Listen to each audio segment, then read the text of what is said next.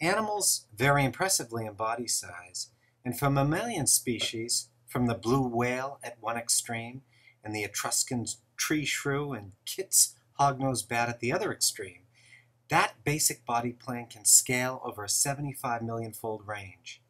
Cells control the overall body size in three different ways: by proliferating, by cell division, by increasing in size, by cell growth, and by secreting an extracellular matrix material that swells in size as well.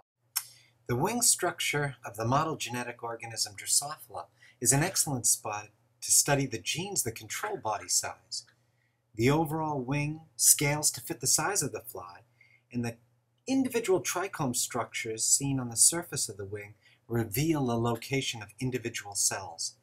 Many of the genes that control body size are known, and powerful genetic tools allow researchers to manipulate these genes and examine the effects on wing size and trichome distribution. We have developed FijiWings to allow researchers and students to analyze the features of wings, in particular wing size and trichome distribution, which reveal cell growth and proliferation respectively.